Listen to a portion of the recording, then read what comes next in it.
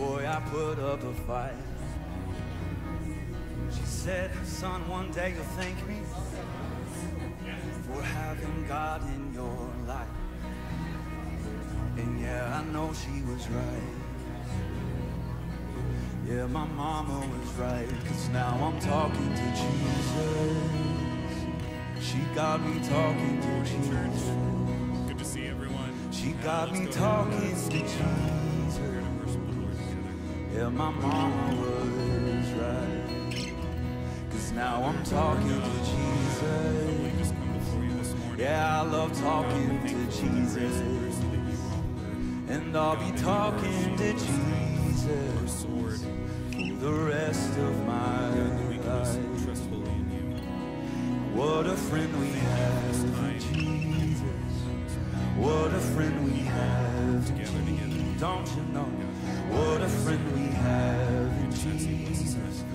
Oh, what a friend we have. What a friend we have in Jesus. What a friend we have in Jesus. What a friend we have in Jesus. Oh, I've got 3 of my own now. Trying to raise them upright. My oldest is 50. I remember what that was like. Trying to deal with the trauma, trying to figure out the questions in life. And I've been looking for a way to show him how to make it all right. Then he walked in my room while I was singing my prayers the other night. He said, I'll come back later. I can tell you got a lot on your mind. I said, it's not an interruption. You couldn't have picked a better time. 'Cause I was just talking to Jesus. Come over and give it a try. We started talking to Jesus. We started talking to Jesus. We started talking to Jesus. Oh, and now he's talking to Jesus. Thank God he's talking to Jesus. I hope he's talking to Jesus for the rest of his life. Yeah. What a friend we have in Jesus. What a friend we have in Jesus. What a friend we have in Jesus. Oh, what a friend we have. What a friend we have. Aren't you glad you have a friend? What a friend we have. None more faithful, none more true. What a friend we have in Jesus. Oh, there's no wrong way to do it. There's no bad time to start. You don't have to sound pretty. Just tell them what's on your heart. 'Cause it's not a religion. 'Cause it's more like a friendship. So just talk to the Father like you are His. Just start talking to Jesus. Just start talking to Jesus. You can talk to Jesus. Oh, whenever you like. Just start talking to Jesus. Just start talking to Jesus. Just keep talking to Jesus for the rest of your life.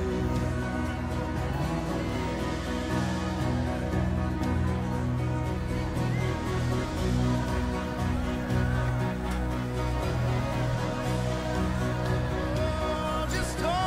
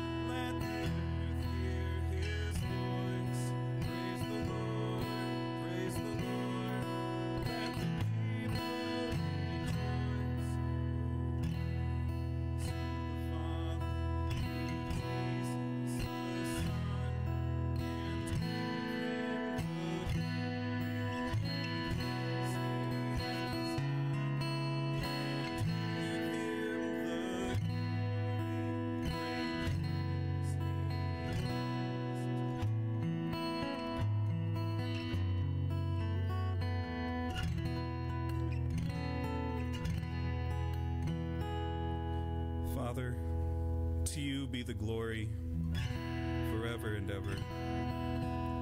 God, just help us to be mindful of you working in our lives. Help us to know you and trust you. God, we trust that you will continue your work in us. And God, just help us. We thank you and we love you. I ask you to bless this time. I say this in your son's holy name. Amen.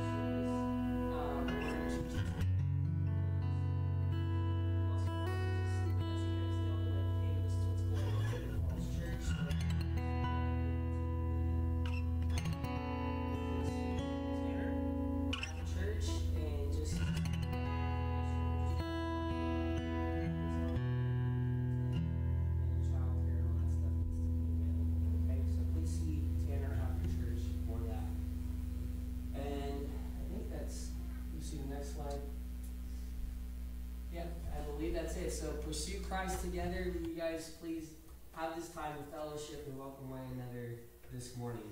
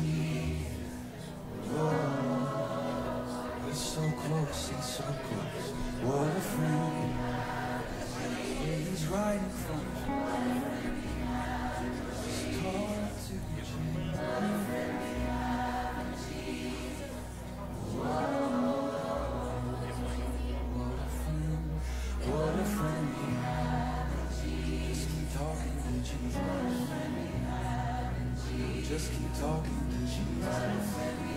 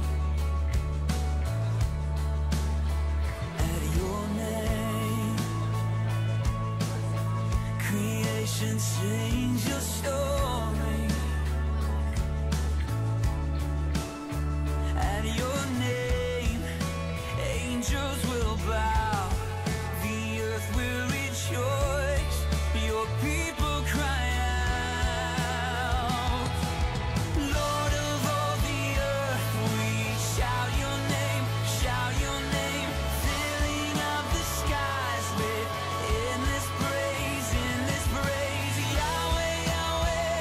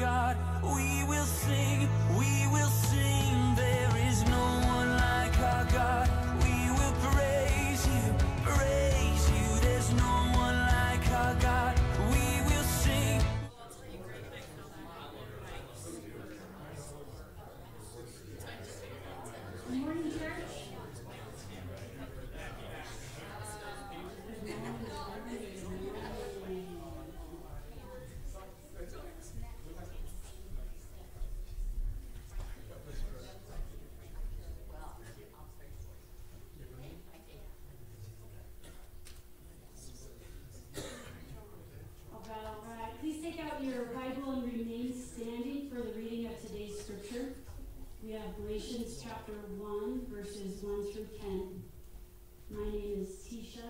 Thank you for letting me read to you this morning. Again, we're reading Galatians chapter 1, verses 1 through 10 out of the ESV.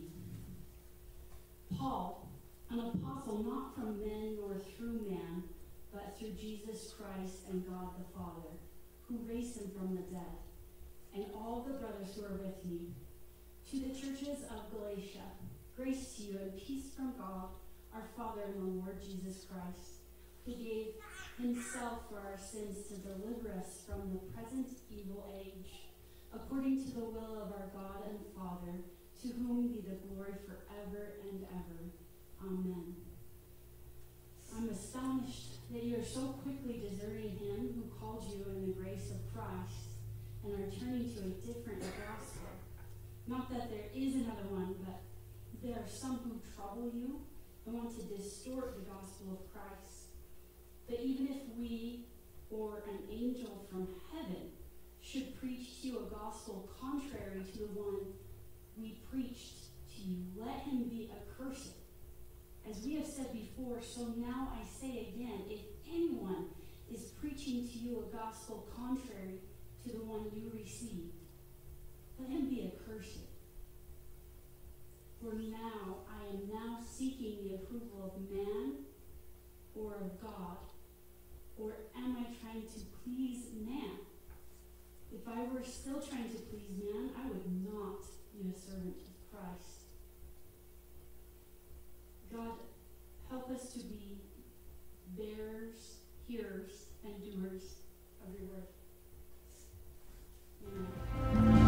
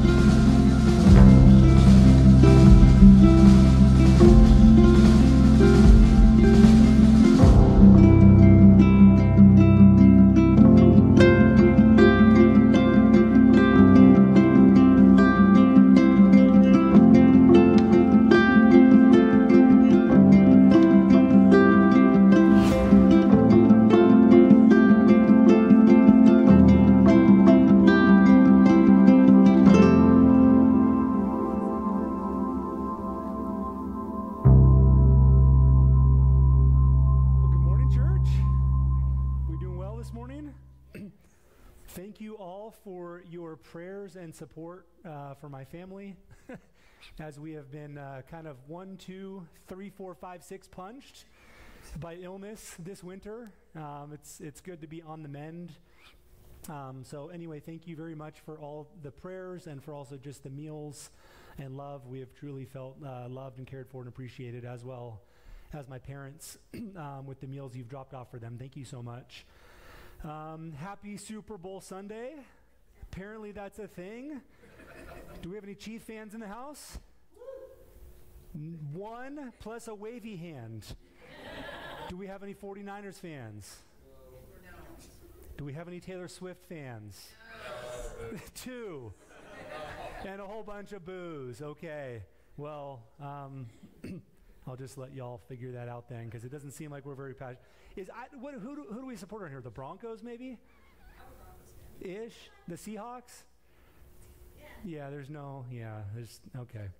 Anyway, don't worry. If you have a team, you lived in DFW for years, they will always break your heart. So it's good not to have a team. Anyway, welcome if you're listening online. If you're here today, like I said, good to be with you. There is a listener outline. So if you do not have a copy, please just wave your hand and someone will get you one. There's some hands being waved.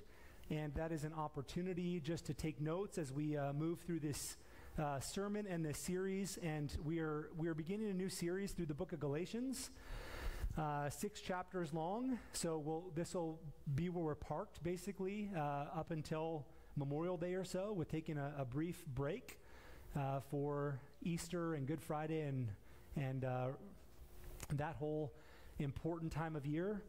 Also, just quick announcement, I'll try to remember again at the end, but there is a prayer service for about 20 minutes, 30 minutes after that's going to meet that is specifically just earmarked towards praying for our children. So if you have an opportunity to stay behind for a few minutes after the service, we're going to be praying for little ones, just for the volunteers and for little ones, just that God will continue to move there. Our children that do come, they love coming to church, and we want to make sure that God is just in the center of it. I have been, we also just finished up our series on joy. Hopefully that was a blessing to everybody, and we were all reminded and encouraged and built up in this wonderful gift that we have through the Holy Spirit and through salvation in Christ, a joy that the world does not understand. So may we grasp that, may we live in it, may we rejoice in it. And as we move into this new series, I have to stop because in the last few weeks I've done a winter joke each week, and people have actually laughed. So until you stop laughing, I will keep joking, okay? You already laughed, so you get one next week. Here we go. Okay, here's a winter joke. I'm embarrassed I'm even doing this one, but it was that good and that bad at the same time. Dad joke, week whatever we're on. So why was the new blanket in tatters after just one short winter? Because the snuggle is real. There it is. Few claps, few laughs. Okay. That's a good one, right? Don't use it. That's mine. I found on the internet. Okay. So I have a question for you. As we move into Galatians, this is, we're going to set the stage. We're going to talk a whole bunch about it, but this is the first letter written by the Apostle Paul, and it is written to the early church who, up to this point, the Gospels probably were not in circulation yet. Matthew, Mark, Luke, John. And so what they had was the Old Testament scriptures. I have a question for you. Who here has ever read through the Old Testament just kind of in order? Okay. Now, I'm going to share my experience, and I do not want to project it on you, but I would not be surprised if my experience relates a little bit, at least in part or in full, to some of your experience. When I read through the Old Testament, I realize that we serve an amazing God. This is a God who has created the heavens and the earth. This is a God who has made great promises. This is a God who has done miracle after miracle, right? This is a God where you see he's bestowed great blessing upon individuals and people groups. You also see this is a God who has pronounced judgment and woe on those who have been rebellious and wicked. I think reading through the Old Testament, at least for me, it produces this desire to see God move in mighty ways. But it also creates, I believe, at least through my interpretation, if I'm not careful, an interpretation where the Lord's blessing is basically achieved through obedience, and God's judgment or kind of, chastisement and stiff hand comes against me if I don't do things well, right? And so it creates almost this internal anxiety separate from the New Testament. If I'm just reading the Old Testament, where I'm trying to live in such a way as to earn God's favor and not earn his smite. Is that fair? Right? It's like I want the blessing, I want the miracles, I want to be in God's good graces, and simultaneously, I don't want to get squashed, right? I don't want to be wicked, I don't want to be counted among the unrighteous. And what that does is it actually puts a lot of pressure on you. And I remember the first time I read through the Old Testament as I would say a young adult. I was probably in my early 20s, and this was the sentiment that I walked away with. And what it actually left me was this place where I knew the gospel, I knew the good news, I knew that Jesus saves, but since I was so parked in the Old Testament and not spending time in the Gospels and in the New Testament epistles, it created actually a lot of pressure and anxiety in me. And I think that we all have a tendency at some points to like the Old Testament and to even go back to it because things seem very linear in the Old Testament. Do this and this happens. Don't do this and here's the consequences, right? And it gives the illusion of control. But as we really understand the whole narrative of creation all the way until the end of days, we see that God's actually the one in control from start to finish.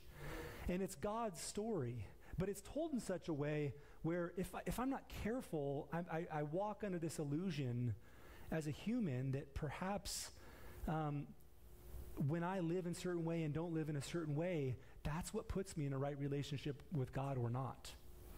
Is that fair? And so the Galatian church, mind you, this is a church that was planted probably about 14, 15 years after the resurrection of Christ, and this is all they have for the scriptures. So while they've received the gospel from Paul, all they know is Yahweh of the Old Testament and maybe some pagan gods that they have been interspersed with in their culture. The truth is, a proper reading of the Old Testament, it should create despair in us. It should create anxiety. It should create this recognition that there's lack, that there's a problem, and that generation after generation and mighty person after mighty person has never been able to solve it. That men and women they're separated from God, and nothing that they can do brings about fixing it. And that's why you see there was this longing for Messiah at the end of the Old Testament, right? Now, their interpretation of who Messiah was going to be is they wanted a political ruler, right? But when we look back and we read it, what we really see is we need a way for man to be in a right relationship with God. And really that is I don't think that Judaism is, while it's worshiping and serving and aimed after following the one true God, at the end of the day, it is a dead religion at this point, right? It's a following of a system as a means to try to find a way to be in a right relationship with God. And all religions function this way. We see in Judaism, right, that the whole goal is to keep the law, to keep the traditions. It's really Old Testament oriented still. They have not walked in the new covenant, the covenant of grace by the shed blood of Christ. And we see Jesus when he arrives on the scene and he gives his famous sermon, the Sermon on the Mount. He is addressing all of these things that the people of the day were doing as religious acts, trying to look good in front of God and one another. And Jesus says, hey, when you're giving and you're trying to meet the needs of the needy, don't go out and slam your coins in a cup so that everyone praises you for your generosity. Ryan's paraphrase. He says, when you pray like this. Go into your closet and speak to God as if he's your heavenly Father, and repent of your sins and then work through the needs and whatnot you have. As opposed to standing on the street corner 3 or 5 times a day and making sure everyone sees how holy you are because you pray. God, see me, I'm praying 3 times a day, I'm praying 5 times a day. Everyone else, notice how righteous I am. We see this with fasting. Jesus says, hey, when you fast, take a shower. Don't look the part, clean yourself up, struggle on the inside, put your flesh to death, but don't make a big scene about it for everyone to notice. And when it comes to judging others, take the log out of your own eye and quit worrying about the speck in everyone else's. See, religious systems like Judaism, this is the fruit. God, look at me. Others, look at me. But it's not exclusive to religion as Judaism. We see this in Islam. Another world religion from one of the children of Abraham, right? The whole goal in Islam is to live a life of complete submission to Allah, and depending on how well you did and the mood he is in on the day you die, he may grant you eternal paradise. Let me repeat that, okay? A life of complete submission to Allah, and depending on how well you did and the mood he's in on the day you die, he may grant you eternal paradise. Talk about pressure, right? It's religion. Buddhism. How you live in this life will determine whether you are reincarnated into something better or worse. That is the basic premise. There's other tenets of Buddhism, but if you dial it down to the simplest denominator, you better do well if you want to come back better. And if you don't do well, you're going to come back as something worse, more vile, more lowly, and have to start all over. No pressure. Hinduism, right? It's premised on this fact that the divine is in all and the divine is in you. And your life should be lived in such a way where you live as divine. And then ultimately it's all about karma. It's all about sowing and reaping. If this, then that.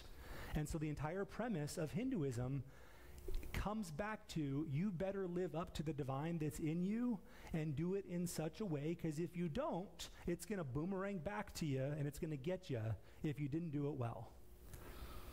No pressure. I'm like getting shaky just reading through all these. I'm like, man, this is how most of the planet lives. What about our friends here, Mormonism, LDS community, right? If you do all the things the church tells you to do, your life will be blessed and you will achieve the highest form of celestial being. And if you don't, you're going to fall on some lower rung on the ladder. It's an oversimplification, but at the end of the day, I mean, that's it in a nutshell. Do everything that the church tells you to do, and that way you can achieve celestial trophies, I guess, right? Your own planet, celestial family. What about wokeness? This is a religion, friends. The whole culture of our thing, it's a religion. It says if you do and believe whatever nonsense the elites tell you that makes sense, that you are a good person. Literally what they told you 10 years ago, it doesn't matter if it's the exact opposite now. You will agree with us, and if you do, you're a good person. Even if it doesn't follow the science that was there 10 years ago. Right? And if you don't go along with it, it makes you a bad person. You're a racist, you're a conspiracy theorist, you hate women, you hate immigrants, right? You hate the planet, right? You're basically slammed as a bad person in all these ways. No pressure. I've got to always keep up with whatever the culture and wokeness is telling me I need to go to. And by the way, this is a religion that a whole bunch of people in America and the Western world are after. And it's exhausting for them. How do I virtue signal enough? And we see the common denominator in every one of these things is it's a works-based righteousness where it's all up to you, friends.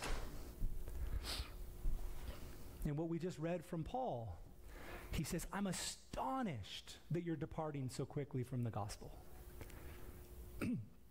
See, in the Christian faith, if you have notes here, friends, it says, I do nothing, I bring nothing to the table to be in a right relationship with God. I bring nothing to the table. In fact, in Romans it says it's God's kindness that leads me to repentance. So even my act of bowing my knee before a holy God was an act of God's kindness that he granted me a heart that I would bend the knee before him. It's a gift, and I do not boast in my part. Jesus did all the works. He left heaven. He sacrificed himself. He loved perfectly. He conquered death. I did none of those things, friends. You did none of those things. And any good that I do is an act of gratitude for what he's done. It's not an act of goodness so that I can achieve. Amen? My friends, this is difficult. We are inclined towards religion. We so badly want to be a part of the solution to our sin and the problems of the world. It's in our very nature, right? God created us in his image, and he's a creator. God is all powerful, but we've got this corrupted, sinful, part of who we are. And Paul's letter to the Galatians is written to a church who had eagerly and excitedly received the gospel, and they had been set free. The chains had fallen off of their spiritual hearts and their blinded eyes, but some folks had come back in, and they had been starting to lead them astray. And it's easy to lead us astray because our hearts are inclined to wanting to be part of the solution. If you write anything down, write that down. My heart, the human heart, is inclined to want to help God by acting like a little God so that I feel like I cooperated in my own saving. This is not the gospel, friends. This is religion. This is Jesus plus. And as Paul would say, and we're going to get into this, that's really no gospel at all. Because it puts us right back into playing a part that our shoulders can't carry. Martin Luther, one of the great reformers, okay, we had Martin Luther, we had John Calvin, and the likes. And they're looking around at the church, and they're like, what has this become? And Martin Luther, if you study his life and history, he was a Pharisee of his day.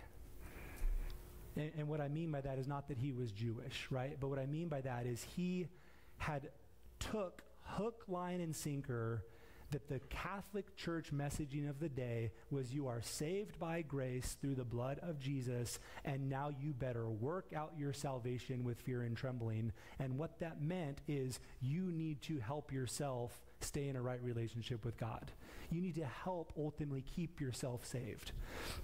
So much so that Martin Luther expresses that he lived his life with this great pressure and anxiety because it was the gospel plus religion.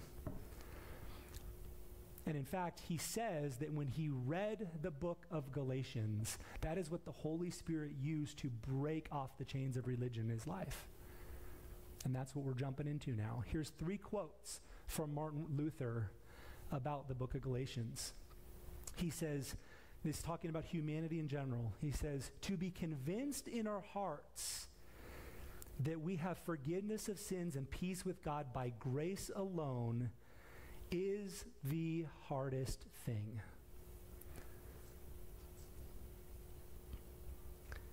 What he's saying is we always try to add to the grace of God.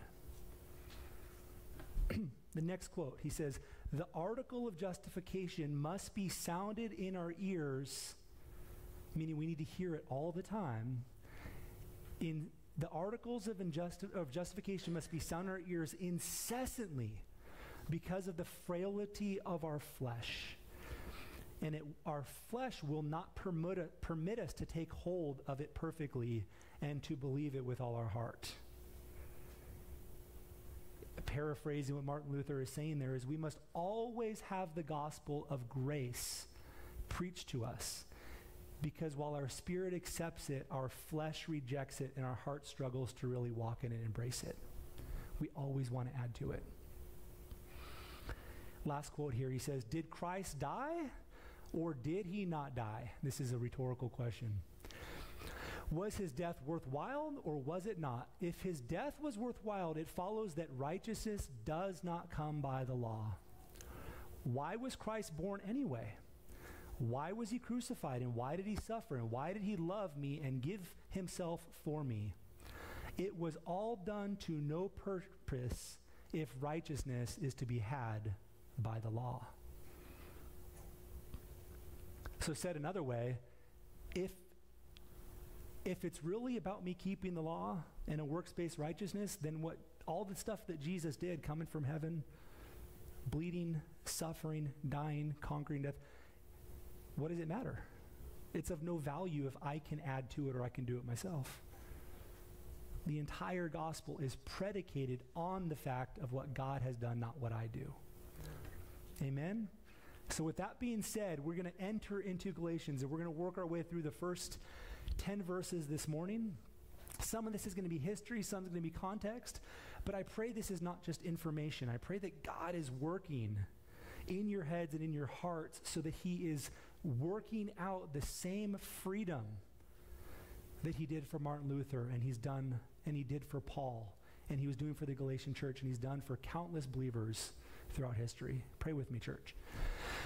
God, we come before you this morning, and is our tendency to try to add to the gospel.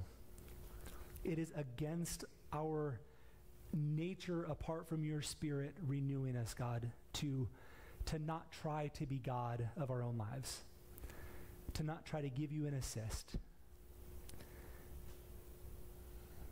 But God, if that's the case, then it's really no gospel at all, is it? So Lord, I pray for this church, Lord. I pray for our time together. I pray for everyone who's not here that will get caught up with us. Lord, I pray that as we work through Galatians, Lord, we would just capture the themes. But I pray that those themes would move from the head to the heart, Lord, and from the heart to the very way we live. God, I pray that any person here who is walking in religion or has a tendency towards it, just like I do, God, I pray that you would set us free from that during this series, Lord, and the gospel would be preached, and we'd receive it with gladness, and we'd be free in Christ. And we lift this up in the name of Jesus. Amen. Okay, church. So the first verse we got here, as we're kind of working through this introduction in the letter of Galatians, is Paul says, Paul, an apostle. And he says, not from men nor through men, but through Jesus Christ and God the Father, who raised him from the dead, and all the brothers who are with me. And when he says Paul, an apostle, you have to realize that what we're going to get to in just a minute here is Paul is going to go on blast against a group of people called the Judaizers. And they are claiming religious authority over the church in Galatia. So Paul is basically introducing his letter saying, hey, I'm one-upping the people that have been teaching you since I left. That's what I'm doing. Listen to me, not them. And he says, I'm an apostle. And what is an apostle? Well, an apostle is someone who is an eyewitness of the resurrected Jesus, and that is called and commissioned by God to proclaim the mysteries of the gospel. And Paul is saying, I received that calling. And if we remember, right, we have this story about Paul was on his way to basically persecute the church, and Jesus knocked him off his metaphorical high horse and blinded him and humbled him and basically took years to restore him before he commissioned him to be an ambassador of the gospel to the Gentiles, including the area of Galatia. And what Paul recognizes is that this is not from men nor through men. So Paul is saying, I am claiming spiritual authority here. The message I bring you and the apostolic calling that I have is not rooted in religious tradition or men or anything like that. This is rooted in the very Spirit of God as the commissioner of this apostolic calling. He's saying, I didn't give this to myself. And in fact, in other areas, he talks about his training as a Jew. And he's like, I was perfect in all these things. But that's not what he's leaning on here. He's saying, no, God commissioned me to do this. And then he says, all the brothers who are with me. It's important to understand we're going to see a few themes in the book of Galatians, but one of them is Paul is basically recognizing, hey, there's a whole group of believers out there that I'm doing life with, and when you're kind of in the club, when you follow Jesus and you're in Christ, you are now surrounded by brothers and sisters that have your back and they care about your best interest. And so in some ways, Paul is saying that, hey, I'm not the only one who's concerned about you. Word has gotten out what you guys are up to, and this isn't just me, although I'm the one writing the letter.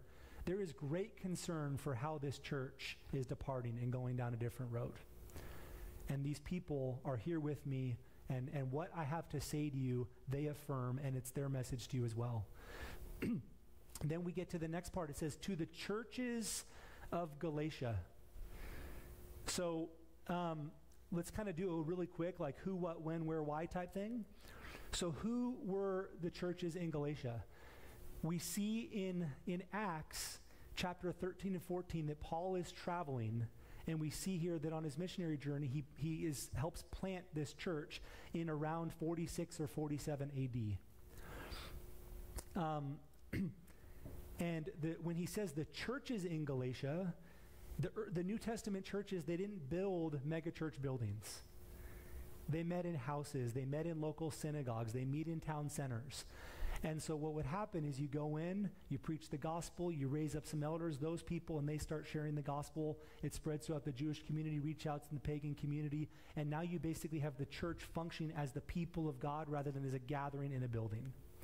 And so when he's saying the churches, the implication here is that the gospel went forth to this region, but it's already multiplied.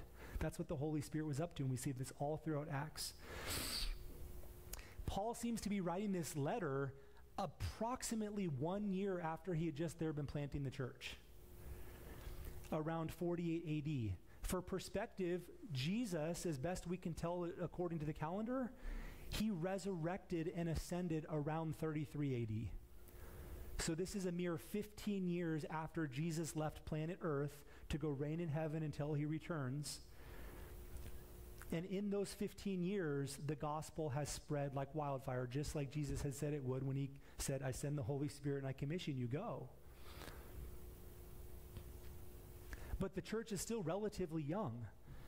15 years is not a long time in the grand scheme of things when you have century-old pagan religions and century-old Judaism in the region.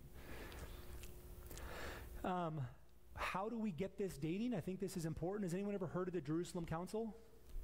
Okay, this happened around 50 AD, and this is when all of these believers in the gospel and in Jesus Christ gathered in Jerusalem to work out questions like, well, now that we're Christians, but it's the same God, Yahweh, but now we're believing in Yeshua as Messiah, what do we do with the law?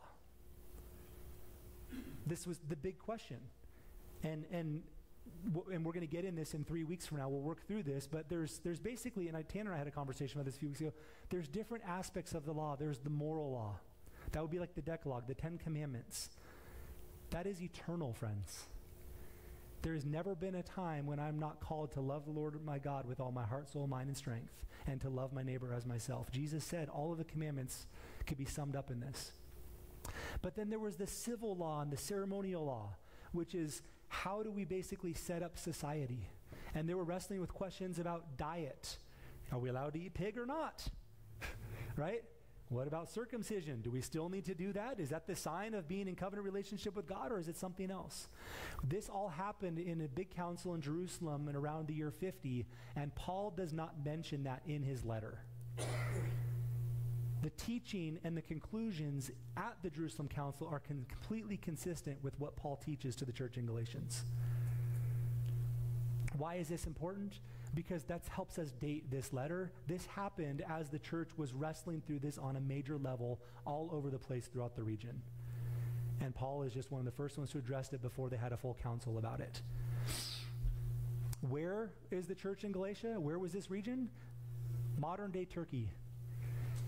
Think about 200 miles or so, kind of northwest of Jerusalem. So if you think of Jerusalem on a map, right, kind of at the corner, at the, 3 o'clock of the sea, Mediterranean Sea, go about 150 miles, hang a left and go another 50 miles, about 200 miles up to the region of Galatia. For perspective, that would be the same as kind of going by foot from here to Salt Lake or to Boise. That's about how far away it is from Jerusalem, where the Jerusalem church basically launched. What is the occasion? Because everything we're going to read, when we read a letter, we sometimes it's almost like we're listening to a telephone conversation, right? You've heard me say this before, where we can't hear what the other person is saying, we can just hear what one person's saying.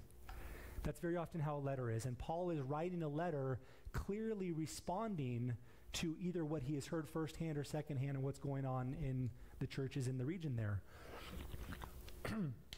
And what this letter is, it's a strongly worded warning and rebuke against those who are teaching and practicing a works-based salvation. That's what it is. As Paul would call it, it's a false gospel. Paul is blasting the believers in Galatia for departing from the gospel that he brought them just 1 year earlier, that they believed with joy, and now he's astonished that they're departing. But he's also blasting this group called the Judaizers. These are these people that hold themselves out as religious leaders, and he's basically like, they're fools, they don't know anything. And then just a couple themes that we're going to look at. If you're writing down themes, they're right here on the screen, would be faith in Christ alone, right? It's not a works-based righteousness. We see even Abraham pre-law, right? He was in a right relationship with God. What? Based on faith. We see the family of God. You are in Christ, and you are called out of the evil present age. We see freedom in Christ. It's a famous verse, right? It's for freedom that Christ has set us free. You have been rescued from sin and death. You have not been freed into freedom to sin. Right? Grace is not a license to abuse God's goodness. Grace is the means by which we are saved. And then lastly, another theme is that what does it mean to be a follower of Christ?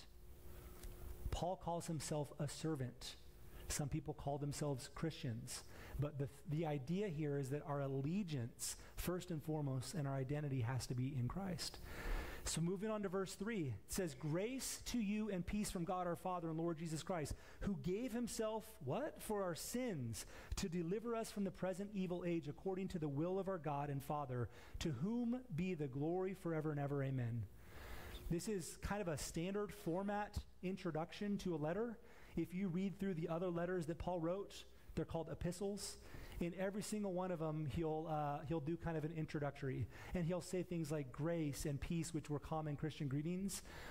This is just my 2 cents. I could be wrong on this, but when you read his intro here compared to future letters, I get the feeling that he learned, hey, that was a little bit too terse, Paul. That was a little bit too abrupt, a little bit too direct. Maybe work on your soft skills a little bit.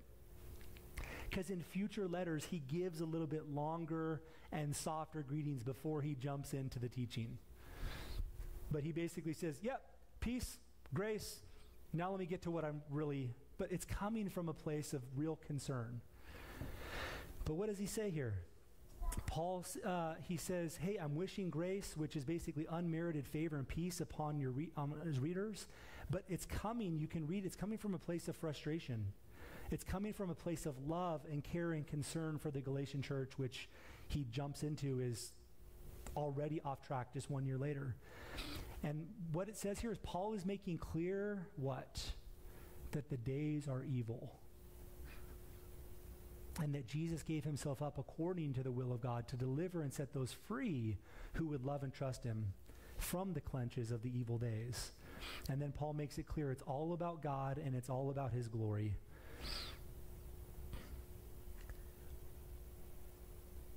Maybe you don't get as frustrated by this as I do, but I'm going to speak from the heart. Does anyone ever get frustrated at false teaching out there? Right? Isn't it aggravating? Sometimes I wonder, I've actually I'm trying to wrestle with God, right? It's me sitting on my couch with a journal or a cup of coffee or whatever, but metaphorically wrestling with God. I'm like, God, why do you let so many people drag your name through the mud? Why do you let people say so many crazy and slanderous things in your name? Like, defend your honor, God. Defend your glory. They're saying nonsensical, even wicked things and attributing it to you. Does anyone get frustrated by that? It drives me crazy. And I think that's like where that's coming from in Paul's situation. He's like, you Judaizers are claiming the name of Jesus, but you're ascribing to him things that he never said. And Paul's got like a righteous frustration and indignation there. I am so alarmed, actually, in our culture, even how quiet and almost passive we as the church have become so many times to people saying blasphemous things in the name of God. And it's like we've been trained in our culture into this idea of tolerance, right?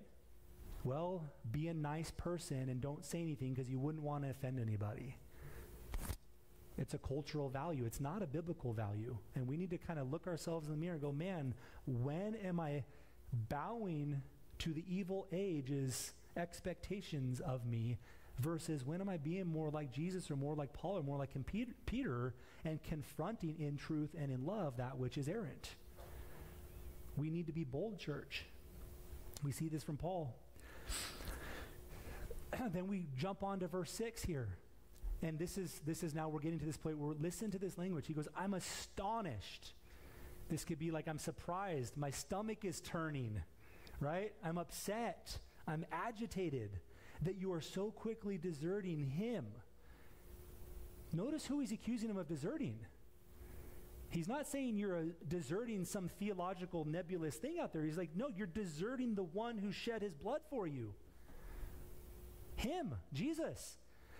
You're deserting him who called you in the grace of Christ and are turning to a different gospel. Not that there is another gospel, but there are some who trouble you and want to distort the gospel of Christ. Notice their intention, their motive is set on distortion and deception. Paul expresses surprise in a way where he kind of asks the question, why would you go backwards? And Paul levels an accusation here at the church. And his accusation is not that God has departed you, but what? That you've departed him. Have you ever felt abandoned by God only to later realize that you were the one to walk away? Anybody? Right? I've done that so many times. I'm like praying. I'm like, God, where did you go? And then in his mercy and his kindness, weeks or months or even years later, he shows me, I've been right here the whole time. You are the one that started chasing an idol. Or you are the one, right, that started putting expectations on me that I never committed to. I've already proven my love to you. I laid it all in the line for you.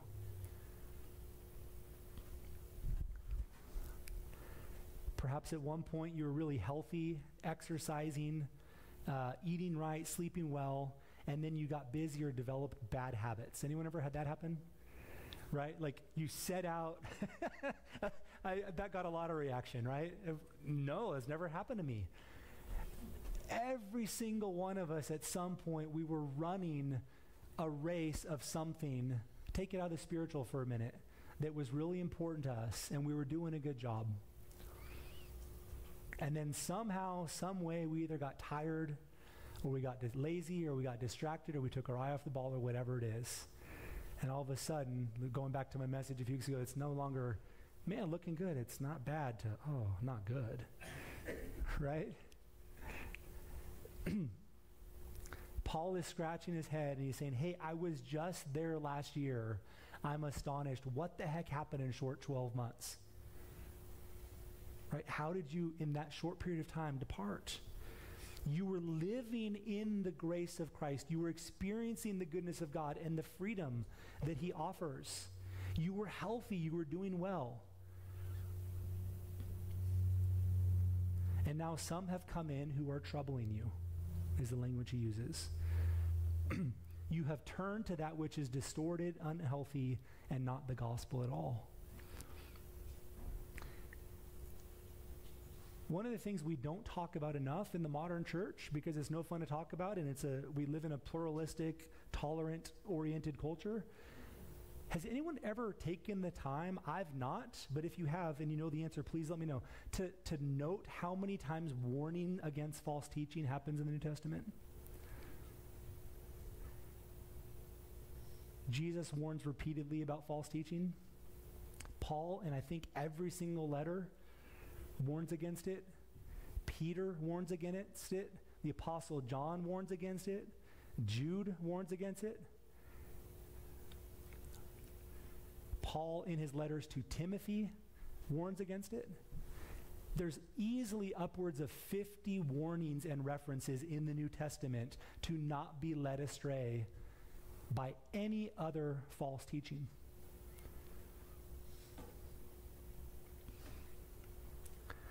Verse 8, he says, but even if we or an angel from heaven should preach to you a gospel contrary to the one we preach to you, let him be accursed. As we've said before, now so I say it again, if anyone is preaching to you a gospel contrary to the one you received, let him be accursed. Doesn't sound like very nice language, does it?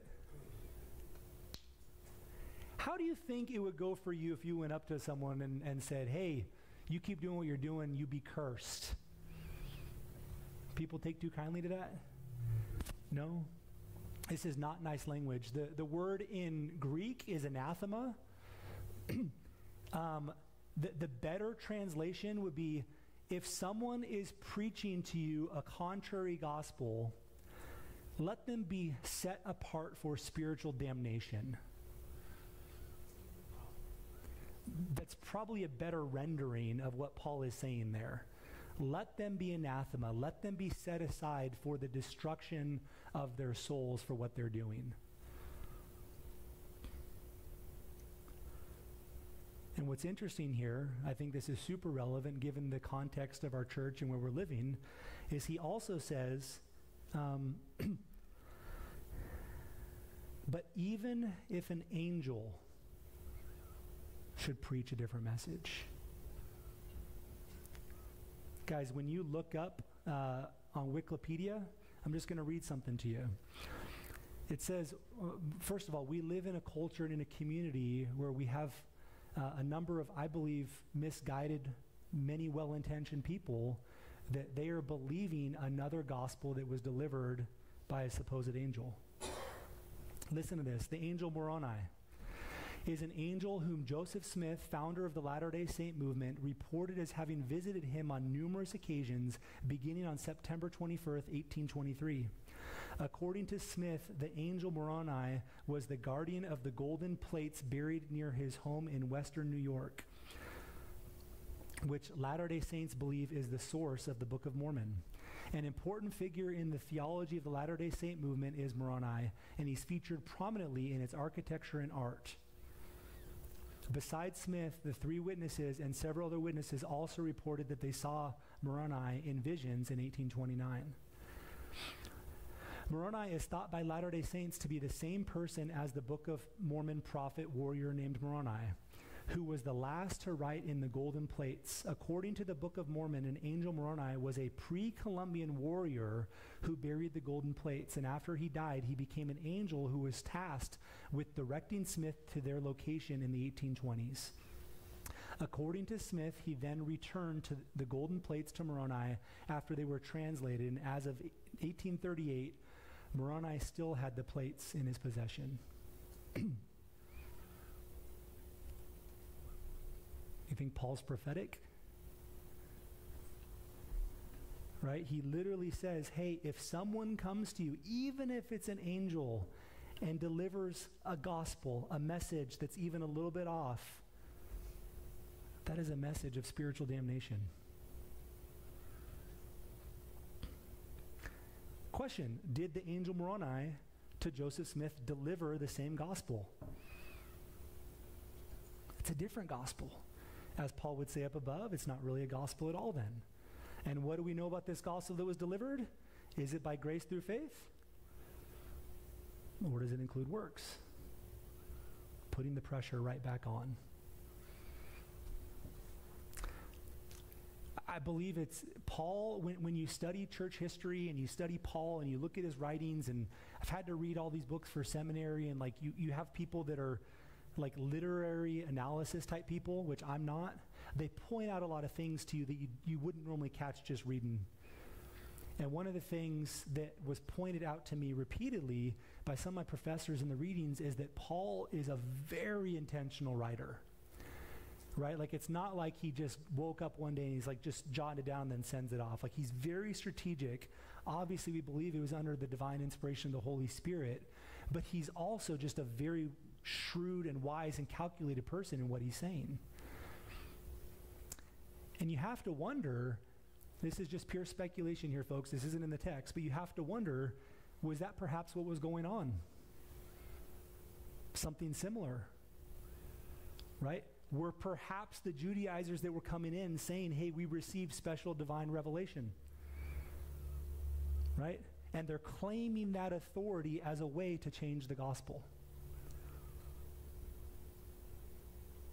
This is what false teachers do. They claim to hear from God or a divine inspiration, and then they lead people down a different path. Every single time. They never claim that it was rooted in their own mind. They always attribute it to God or an angelic being or a visitation or something like that. And it's very likely that what was happening in the first century church right there is these Judaizers that were coming in, they had a grasp of Judaism, they had an understanding of the gospel, and they're saying, but we got special revelation. And this is the actual gospel. Forget what Paul says, forget what Peter says. This is how you're in a right relationship with God. Blood of Jesus plus. It is the duty of the Christian to call this out and root it out immediately. Because what you're doing is you're watering down, just like Martin Luther said, like, why even have Jesus die and mess with all that stuff then, if I'm going to add back to it? Church, this is why it's so important when we announce Bible study groups and discipleship groups and all these sort of things. This is why it's so important to be in the Word of God.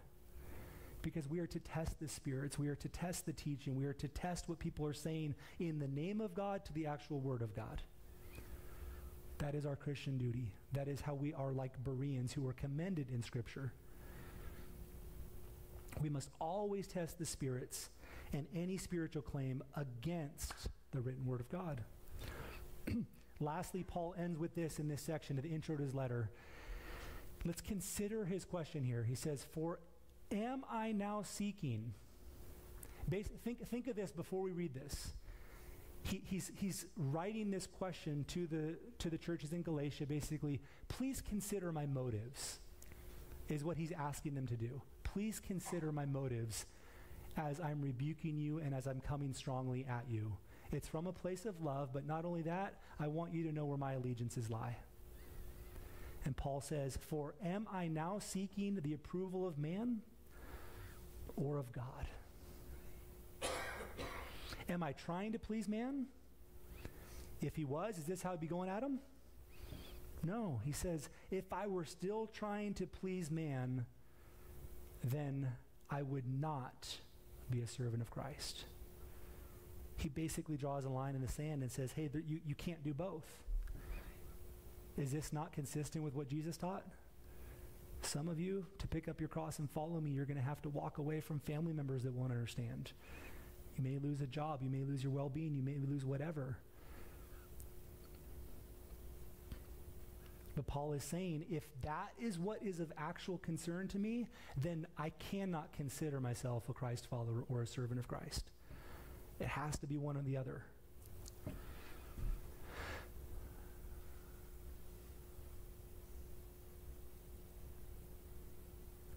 Today we used words like Christian, like Christ follower. What do these words mean? Tanner, you can go ahead and come up here. What do these words mean? What does it mean to be a Christian? What does it mean to be a Christ follower?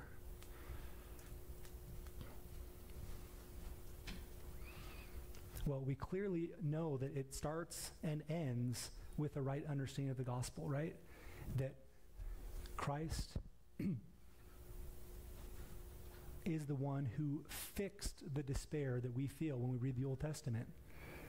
Because we can't fix the gap between God and ourselves. Only He can do it. And only He has done it, right? When we live in such a holy way or a righteous way, it's nothing but a response because we love Him, because He loved us first. However, we all have a tendency to be led astray. We all have a tendency for things to come in and become idolatrous or to become servants of other things. And some of those things can even be good. It can be leisure. It can be friends. It can be public service. It can be acts of service in church. It can be benevolence. We can do good things without Christ having our full heart. So the question I'd ask you, church, and this is not something I can answer for you, this is something between you and the Holy Spirit. But whose approval are you seeking? At the end of the day, when you sit down and you pray to God and you get up each morning, is it an audience of one? Paul is saying about everything else I'm about to go through with you, I want you to know my stated position is this. And this isn't mere talk. In fact, his life backs up that his whole devotion was to Jesus. So much so that it cost him everything. Now, this is not a message for you, church, where it's like, let me go introduce suffering into my life so that I can prove my love to Jesus and therefore get back into a works-based relationship with God. That is not what we're talking about here. But it is a point of consideration. Paul says, and he asks the question that every one of us need to consider. Am I after my own approval? Am I after the approval of my neighbor? Or am I after the approval of God Almighty?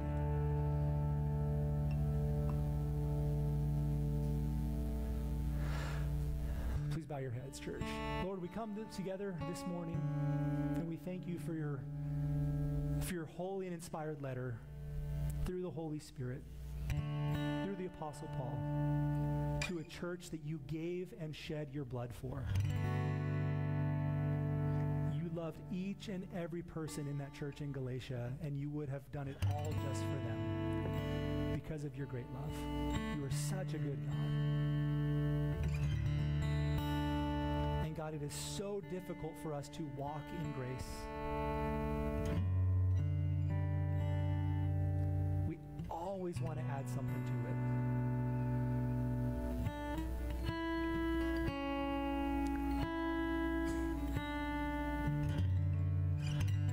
But Lord, I pray that you would just minister to us this morning.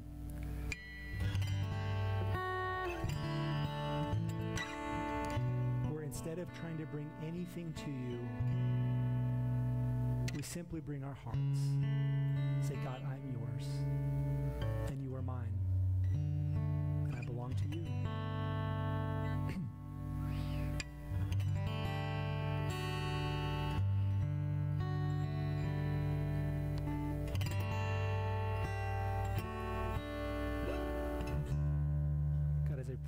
I just pray that as we work through this series, Lord, each and every person here, Lord, they would just be washed in your grace anew.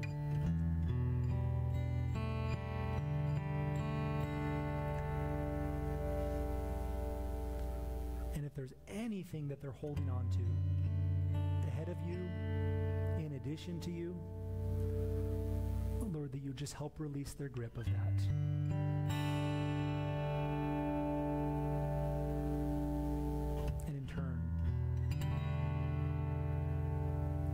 Just feel your embrace, Lord, and they would hug you back.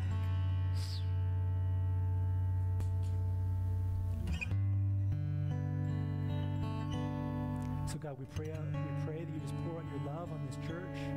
Lord, I pray for any person here that doesn't know you, that they've never really experienced your grace, God, and they're trying to add to the equation. Lord, I pray that they would just feel that in their spirit and know that they're trying to do it themselves, Lord, and they just come ask questions of Sam or myself or anyone else, God, and that we can work through this. And Lord, I pray for every person here that has the tendency to be saved by grace and then over time start pursuing idols or start trying to add to the mix, Lord. I pray that in this moment, in this morning, during this series, God, you would just help them be free. And we thank you for your love, and we thank you for your sacrifice, Lord, and we thank you for your gospel. It's in Jesus' name we pray. Amen.